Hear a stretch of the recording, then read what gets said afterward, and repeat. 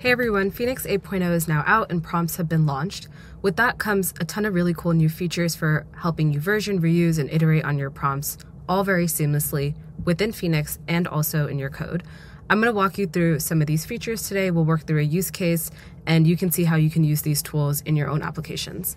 So I have this data set here, and as you can see, it takes one input and there's one output. These inputs are reviews for some sort of product, and the output classifies them as negative, positive, or neutral. So you can imagine that maybe I work at this company, I want to build this tool that's going to classify my reviews for me, and I can use Phoenix and these prompts features to do that. So if I navigate to the left-hand side toolbar, I now see this new option called prompts.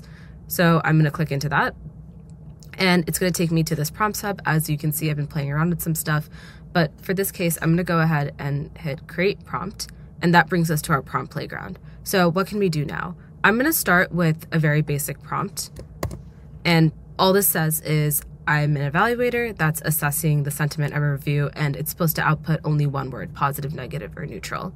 Because this is a classification problem, I probably want to, play around with some of these parameters. I can adjust the model if I want. What I'm going to do is I'm going to bump down temperature and, have that in there. I can specify response formats or tools. I'm going to leave that blank for now, but I'm going to go ahead and hit save. Call this reviews. And for my prompt description,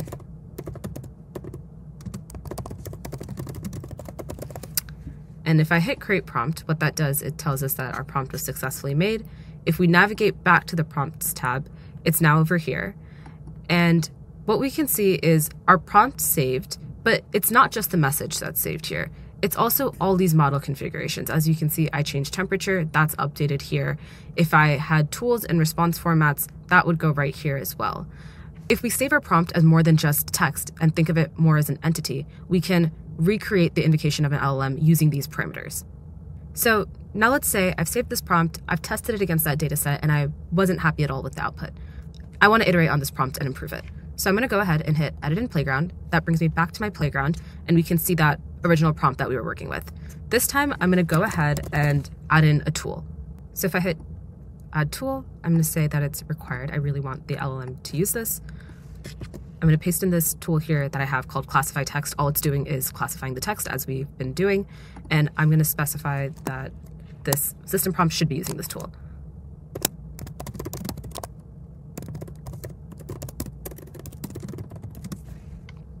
So now if I go ahead and save that, I am still under the prompt reviews that I've been working with. And for my change description, I'm just going to say I added a tool. I'm going to go ahead and update my prompt, as I can see that that was successful. If I navigate back to prompts in my reviews, I now have two versions. So my original version and then this version that I just added in. And if we look at what's been saved for this prompt, I can now see that classify text as a tool is also saved in. So if I want to go back and use this, all of my information is in one place. What's really great about versioning now is that, as I continue to edit in Playground, make changes, save it, this linear version history is created for my prompt. Another really cool feature here is cloning. So if I go ahead and hit this clone button, I'm going to go with the default name and I hit clone. If I jump back to my prompts tab, I now see an exact clone of the prompts and the version history that I had just created. A huge benefit of this now is if I go back to my prompt playground and let's say I want to change this and use Anthropic instead. Maybe I want to mess around with this even more, but I don't want to disrupt my original version history. I can do that in this clone prompt. I'm going to hit save and I'm going to write change model, update my prompt. Let's say I've tested that, save it, come back to my clone prompts. And in my version history, in my clone, you can see this updated version with now my model changed. But if I go back to my original prompt, this has remained untouched. So up until this point, you've kind of seen how to, change, iterate, version your prompts all in Phoenix, but you can also do the same thing in your application in code. So if we scroll down here, we can see that, you have your prompt up here, but it's also written out in code for you, and Phoenix does that for you. And using Python or TypeScript clients, I'm showing you the TypeScript version right now, you can copy and paste this code here using the Phoenix client, jump into your code, and just start to get and modify prompts right there. So I'm going to show you how to do that. I'm going to use the Python version. So I'm going to switch to Python, copy and paste this. jump over to my notebook, and if I put that in, we can see that if I check out the prompt ID, it's going to match up with what I saw in Phoenix. So now we've just pulled this prompt from Phoenix into our code. One way of doing this was with the version ID, as like Phoenix gave you as a default, but we can also do prompt identifier. Our name is reviews. And if I run that, check out the prompt ID, that's also going to match. So this is two ways of pulling your prompts from Phoenix. Say you're someone that maybe doesn't like to mess with the code, but you want to version on your prompts in Phoenix, but somehow indicate to your application that, this is the current version that I want to be using. That's where tags come in. So let's work with this most recent version. I'm going to go ahead and hit tag. This is the one I want to do for production. You see this production tag come up. And now if I jump back to my notebook, I can now add this tag field. And let's do production. That's what we tagged it by. Run that. And we can see that, Phoenix has pulled that prompt tagged for production into our code. If I hadn't included this tag and I just did the prompt identifier, it's going to pull in the most recent version that we had. One thing to note here is that when you're using Phoenix to pull prompts, and that's part of your application, it's probably worth caching your prompts at that point. If there's any network issues, you still want to make sure that your application is up and running, even if it's unable to connect to Phoenix for some reason. So everything up until this point that I've showed you in Phoenix about, creating and iterating on your prompt, let's see how we can also do that in our code. So I'm going to copy and paste this code snippet in here, and let's talk through what this is doing. So first, I'm going to import this library from OpenAI. That's going to help us format our parameters for this prompt, because OpenAI is what we're using here. I'm going to import prompt version from the Phoenix client, and my updated prompt here is going to use a technique called few-shot prompting. The idea here is that if I sample 5 random data points, if I put that into my prompt template, hopefully that's going to help the model classify reviews better by taking a look at some examples before it makes a decision. So next, I use params here, and I use that OpenAI library that I imported to, get all my parameters in the right place. As you can see, I have temperature set, a model set, and my messages. And finally, I use the Phoenix client prompts.create function to actually create my prompt. So if I go ahead and run that, and I jump back to Phoenix, I now see a third version of my prompt created. We can see the 5 random examples that it pulled in the system prompt here, as well as all the model configurations. I can also see, how this is written in code in Python, TypeScript if I wanted to do that instead.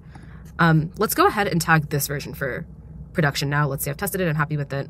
We can see that the production tags switched from, the second prompt version to our most recent one now, because we can only have, one type of production tag on one version when we pull by that. So let's see what that looks like. Copy and paste that in. All this is doing is pulling that same prompt that I just created from Phoenix. You don't need to necessarily do this because we created it here, but I'm just going to show you that it works. And if I check out the prompt ID, those are going to match up. Another really cool feature here is provider conversion. If you remember earlier, we cloned a prompt, we changed the model to Anthropic, and then we saved that, all in Prompt Playground in Phoenix. But we can also do that right here in code, and I'm going to walk you through that. So I've copy and pasted this code snippet in here. The first thing I'm doing is importing Anthropic, specifying my model. I'm using this few-shot prompt that we just created, and I'm going to use this format function, pass in an example, and specify Anthropic. If I, format my response and run that, I can see that it outputs neutral. What Phoenix is doing here is that it's converting it to Anthropic without me having to go through all this work up here to do that, which is really great and really convenient for me. If I take a look at what formatted prompt actually looks like, I can see that it's outputting something that's of type Anthropic prompt. It's saving my message that I specified, as well as all my model parameters right here, which is really cool. With all these tools I've been showing you, you don't need to use specific frameworks. You don't need to step into Phoenix if you don't want to. It all depends on who you are and what kind of tools you prefer to use. Maybe you like to work in Phoenix directly, you don't want to touch the code. You can iterate on your prompts there, tag them in a certain way so your application knows which versions to use.